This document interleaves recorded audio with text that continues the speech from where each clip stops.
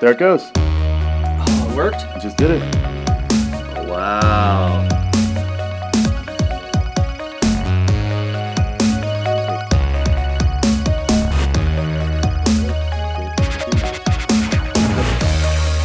There's a string of code that is almost infinite and continuing to run on, and the phone receives that, and it's allotted a certain amount of memory for a procedure, like displaying a message.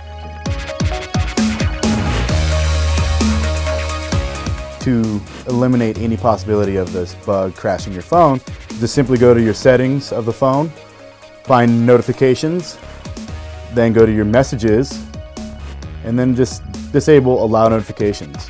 Because of that, you'll no longer have that issue of crashing when you receive this buggy message. Nope.